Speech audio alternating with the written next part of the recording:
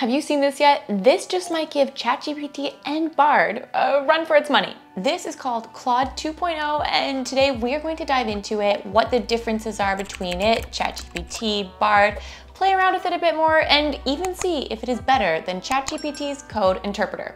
Let's get into it. Okay, wait. You gotta back up. What exactly even is Claude? Let's start with the basics. All right, I hear you. Before we jump into anything, we really need to understand what exactly is Claude. The first version of Claude came out about 5 months ago, and Claude 2.0 has had some major upgrades.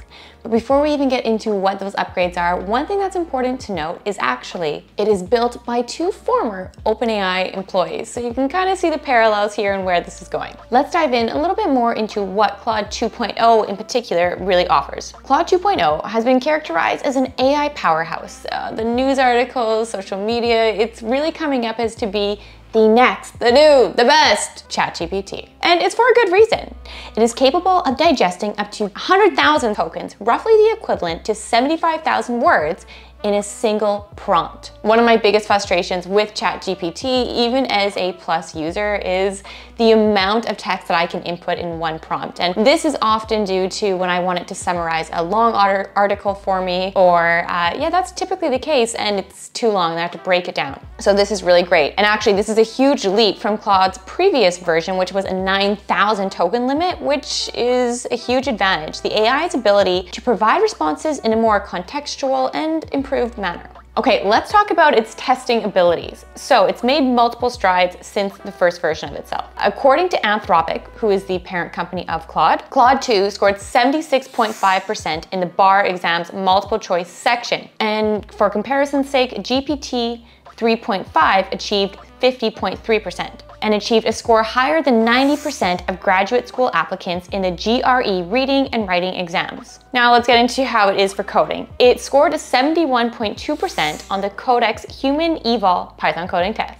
and an 88% on GSM-8K grade school math problems. This AI, it's smart. It's smarter than GPT 3.5 at least in a few areas that we just saw, and it really, from my perspective, when I started playing around with it, is much more user-friendly experience. I felt more comfortable there. I don't know why. All right, but let's get into battle of the bots. Well, it's not really bots, battle of the AI. Claude versus ChatGPT versus Bard. I'm gonna share with you some points so you can really make a decision as to which one you think is best. Let's start with price. So ChatGPT is free for those using the GPT 3.5 version. For those who want to move to the more powerful version, which I was just mentioning, GPT-4, you'll have to pay $20 per month. Claude is free, Bard is free. Now let's go into availability. Where can you access these AIs? ChatGPT is most widely available. It's been around for the longest per se, and you can really access it, I believe, most places of the world, if not all. Bard is available in fewer countries than ChatGPT, but still really rolling out quickly. Now, Claude is temporarily available in only the US and UK. You might be asking, well, Tiff, you're in Canada. How do you have access? It's called a VPN. That's how I have access. All right, let's get into privacy. ChatGPT lets users delete their interactions and does not support browsing through a VPN. When I have my VPN on, it blocks me. It doesn't like me. Bard has the option to delete interactions in 18 months. It does not let users retrieve previous interactions. It supports VPNs though, which is a plus. And Claude lets users delete their own conversations and, of course, supports VPNs. Well, how does Claude even compare to Code Interpreter? Fill me in. Now, one thing I wanted to talk about, as that Tiff just asked, is what is it like compared to Code Interpreter? I have a lot of coders who watch these videos. I am a coder. How does that stack up? Well, it's really hard to compare the two, and I've seen a ton of different videos online saying Claude is way better or outperforms ChatGPT's Code Interpreter plugin, and I would say it depends on what your expectations are, meaning ChatGPT's Code Interpreter plugin is very specific to data. It's using Python. You can create really interesting graphs, some GIFs. It's cool. I don't get overly excited about it, but it's cool. Whereas with Claude, I found it does all of that plus. You can interact with it in many different languages past just Python, but it's different comparing a plugin to the entire chatbot. So I do think from a better user experience, Claude is definitely stacking up compared to Code Interpreter. Okay, enough of you talking, enough. Let's just get into it. I wanna see this. Fair. let's just get into it. Okay, you can see here on screen, I am logged into Claude. It's Claude.ai, and I just signed in. As I mentioned, it's completely free, which is great.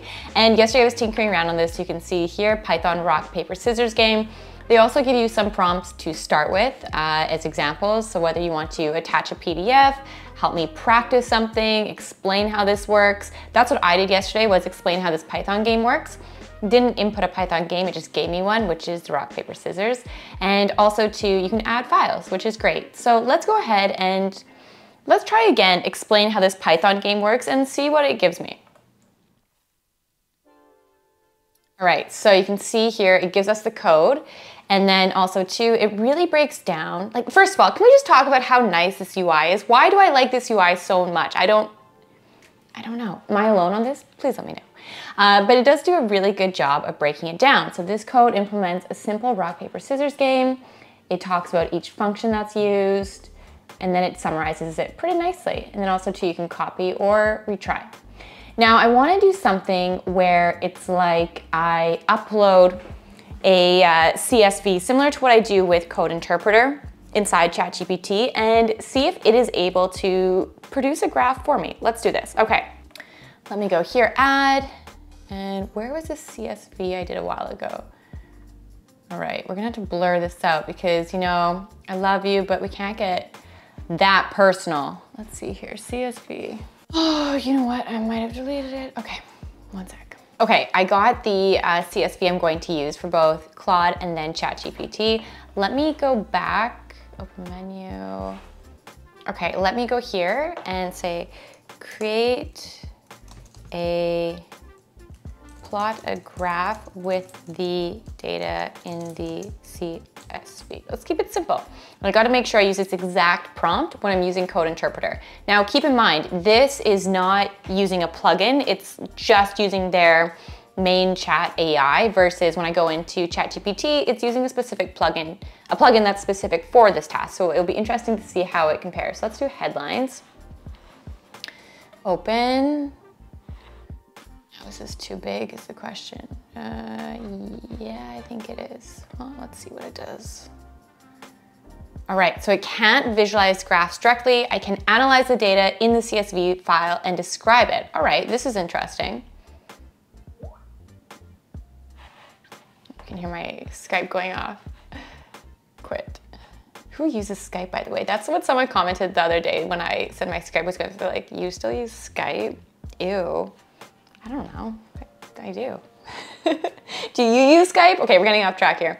All right, so yeah, very interesting. The file contains daily headline sentiment scores ranging from -1 to positive for the New York Times over a period of 30 days. Yes, by the way, I did headlines for the New York Times. All right, so you can see here, let's now go into, I gotta turn my VPN off and I'm gonna go do the same thing, plot a graph. Of course, it will actually have the visual aspect now, but see what kind of data we get from ChatGPT Code Interpreter. You can see it, perfect. Great, so now let's go to ChatGPT 4, Code Interpreter, and attach the same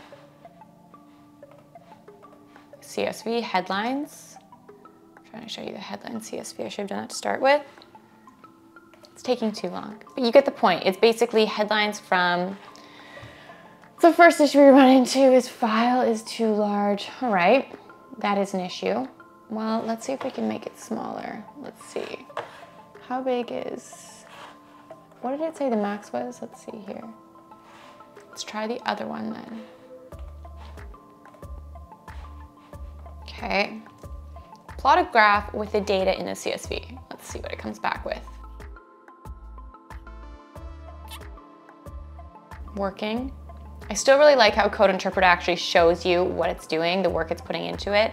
And then of course we will get the graph back. So all in all, I think Claude 2.0, based on the reasons I listed earlier, is a better user experience right now. They're very close to each other. I really like the UI. I don't know why it's so similar to this. Really curious to get your take on that because I keep on getting caught up on that. I mean, this graph is intense. It's definitely not for the average viewer, even looking at it now. So yes, I think Claude 2.0 wins on my heart for my favorite chatbot right now, but code interpreter, of course, is better for this specific task because that's what it's designated to do. So these videos saying that code interpreter is not as good as Claude, I don't understand. I mean, I've seen the videos and I think it's just for the hype. Curious to hear your takes though. I will link Claude down below. I would link ChatGPT, but I'm sure you all already have it.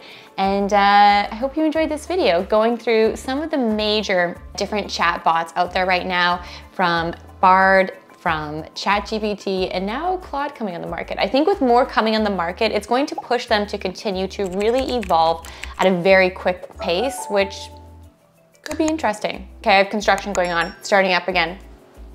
Bye everyone. Hit the subscribe.